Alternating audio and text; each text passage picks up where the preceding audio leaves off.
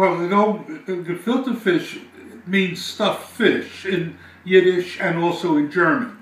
And they always used fresh fish, live fish. There was a live fish store in every Jewish neighborhood. The fishmonger would say, look, if you like that carp, take it home with you. So we should take it home, and we had one bathroom that we never used.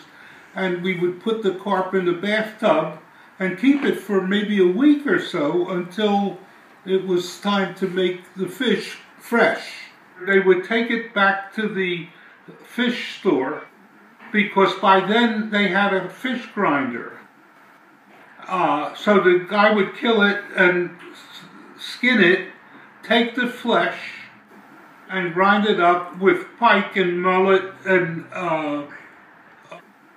perch, and then that was in gefilte fish. But before the fish markets had a meat grinder, I was the chopper when I got old enough, about 11 years or so.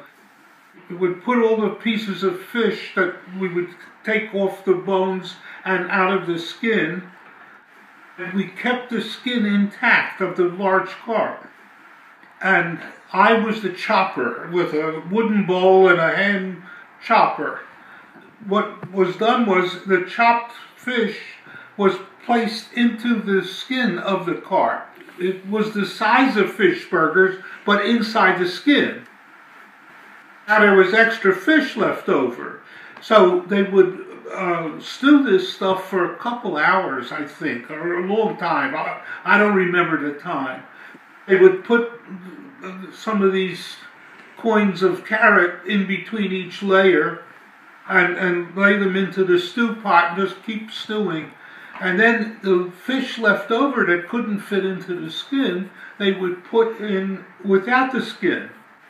And they called them coils, which are like coal, because it's the seasoning and the stewing and the vegetables, the carrots and other things. I don't remember all the things that went into that stew pot. But that's what makes the flavor.